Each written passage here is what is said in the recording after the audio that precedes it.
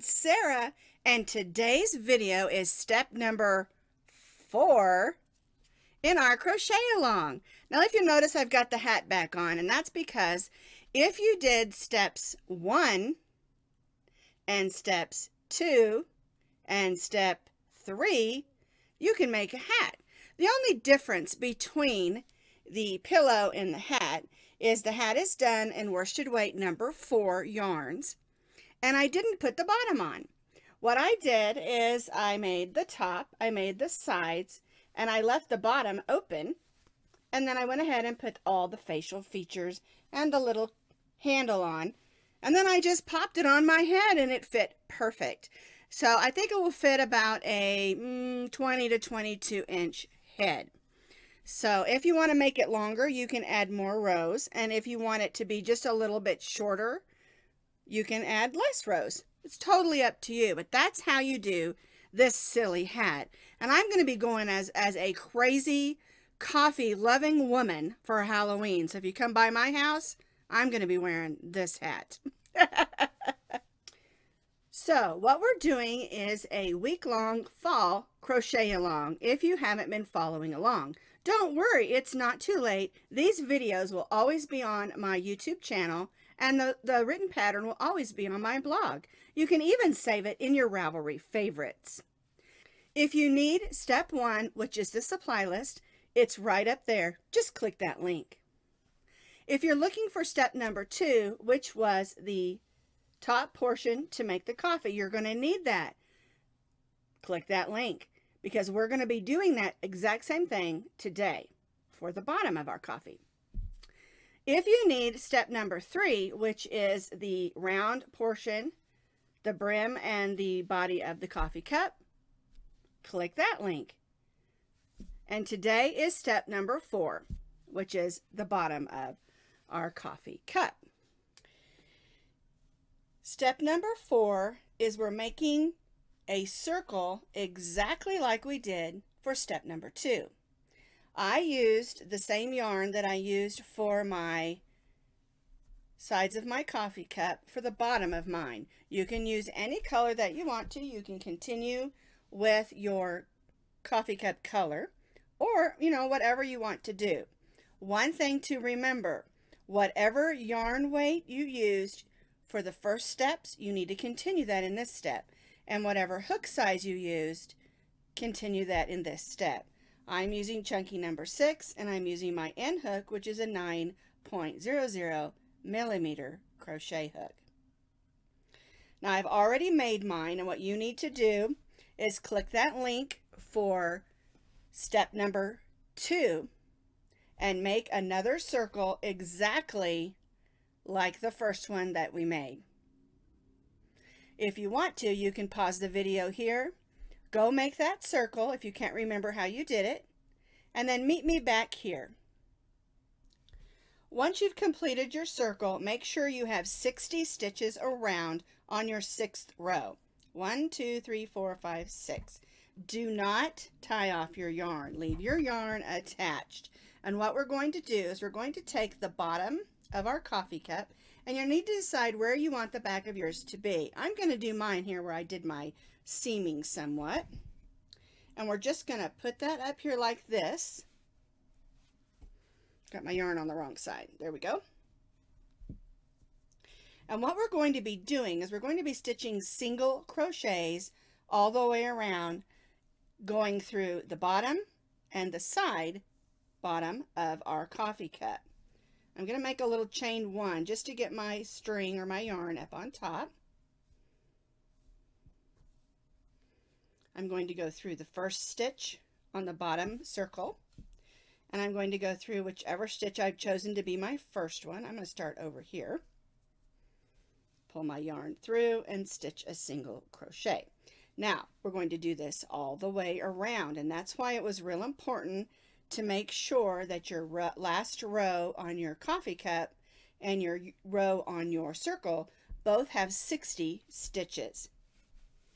If you've got too many or not enough, it's not going to match up. So we're stitching single crochets going through the bottom and the bottom row of your cup, stitching them together. Now we're going to do this all the way around until we get back around, but we're going to be leaving, you know, about a 10-inch gap so that we can stuff it. All right, so I'm just going to continue around, stitching single crochets, sewing the bottom of my coffee cup to the bottom edge of my coffee cup.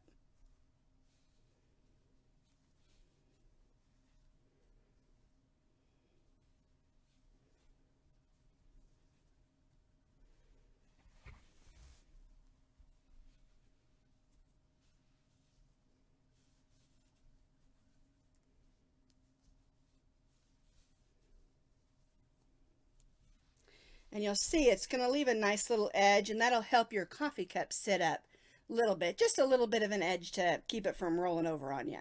But we'll talk about some stuffing and ways to keep it from doing that when we finish this step. I stitched those single crochets all the way around, and I left me a nice gap, 8 or 10 inches, however much you want to leave a gap. And now we can stuff it. And some things that you can stuff it with. Now I'm going to be using this poly that I talked about in step 1, just because I want a nice fluffy pillow that's just going to sit there and look cute. But you can put some different things in there, like if you want to get a bag of those plastic beads and put it in the bottom so that it's heavy on the bottom. A friend of mine took some gravel rocks, put them in a pillowcase, tied it in a knot, and put it on the bottom, and then stuffed the top of it with regular polyfill so that it had a little weight in the bottom. And you can do some of those things. If you want to do some recycling, you can use leftover, or maybe some t-shirts you don't use anymore, or some sweaters that you don't use anymore, or maybe a blanket that you don't use anymore. Throw them through the wash, make sure they're clean, and you can use those for stuffing as well.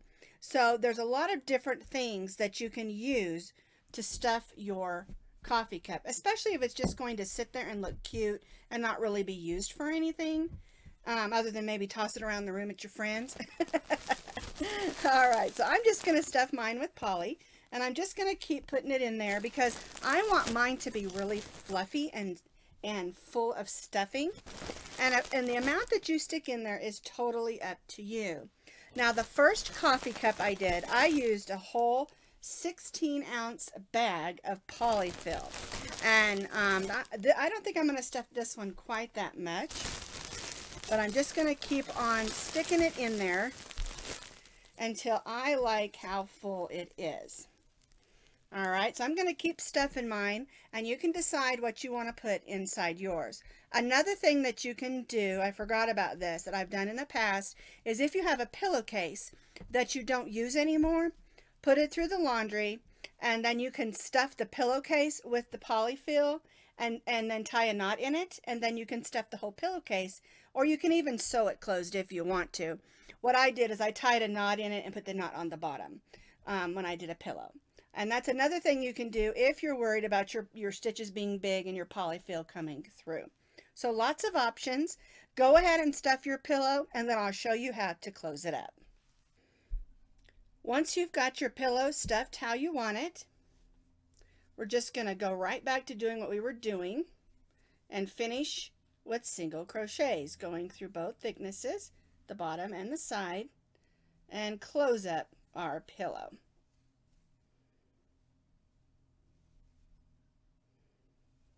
Whoops.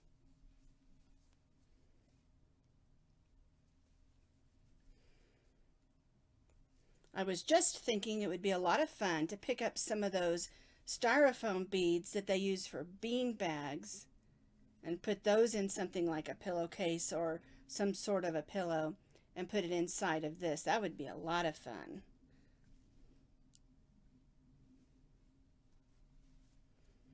All right, almost finished.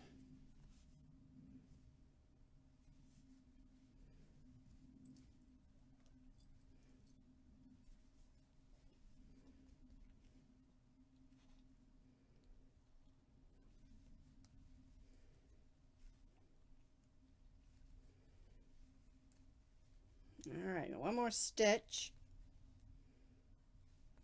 Oops. Get in there.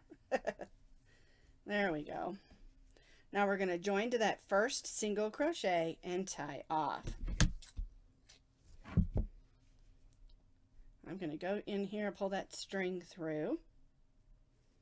All right, now make sure that you took your big needle and you weave that end in nice and tight, because you don't want that coming undone. And this is the way that your coffee cup should look at this time. It makes a nice little poof, doesn't it? All right, so that was step 4. Tomorrow we're going to do step 5, and we're going to be adding, let me grab the other one.